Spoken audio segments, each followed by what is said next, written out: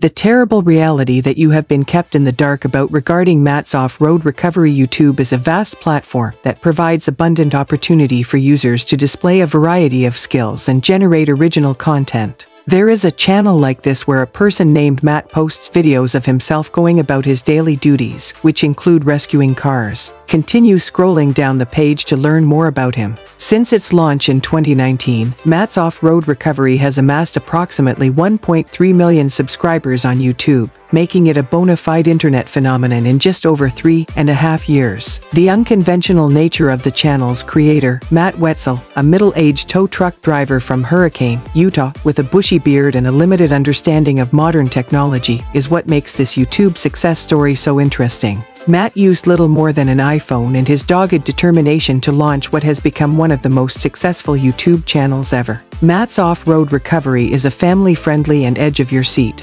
YouTube channel that is based on the real-life exploits and white-knuckle recoveries of Matt and his crew, which consists of Matt's wife, Jamie, their 4 sons, and a gentleman named Ed. This is a highly original idea, but it is also extremely clear, and there is a better likelihood that it will attract an audience. In one of the films, he is seen hanging out with a girl who appears frequently in his other movies. It appears that they take pleasure in carrying out their duties. The name of the young lady is Lizzy, and she is the daughter of a mutual acquaintance of Matt's. Jamie is Matt's wife, and they have 4 children together. Matt and Jamie have been married for a long time. There have been sightings of her traveling with Matt. People frequently believe that Ed was Matt's father, but in reality, Ed is Matt's friend. This was a widespread misunderstanding that people had regarding Ed. He has 2 dogs, one of them is a female, and her name is Lady, while the other is a male, and his name is Max. Moving on to his fantastic stuff, he just recently published a video in which he is seen saving a Jeep worth $200,000. Although it appeared to be incredibly risky, it was also very interesting.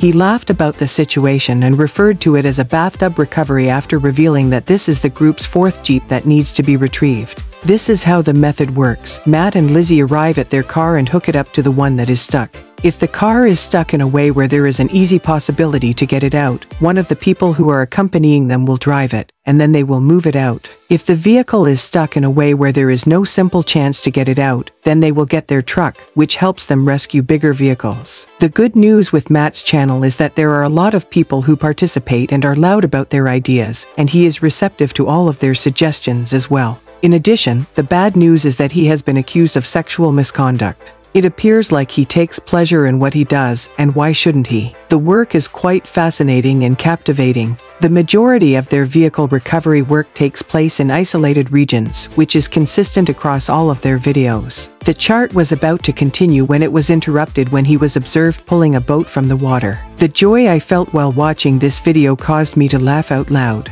His most notable recoveries were 4 Jeeps, each of which was worth more than $100,000. He mentioned earlier that he was able to save these vehicles. He has quite a few automobiles under his ownership. About a month ago, his big truck was spotted at SEMA 2022, and it appeared to be in perfect condition. This one-of-a-kind sculpture is something that enthusiasts of motor vehicles are certain to adore. And for those of you who are unaware, Matt is also involved in another business venture known as Harbor Freight, which involves selling tools. They faced challenges in recovering a car on occasion, which made it tough for them. One of these instances was when they came across a Toyota SUV that was trapped in the river, and he was able to successfully get it out of the body of water. If you are also perplexed as to why the majority of his films are shot during the daytime, as opposed to the nighttime, he has an explanation for that as well. He discusses all of the potential dangers, as well as the benefits and drawbacks of them. It would be difficult to discern the path,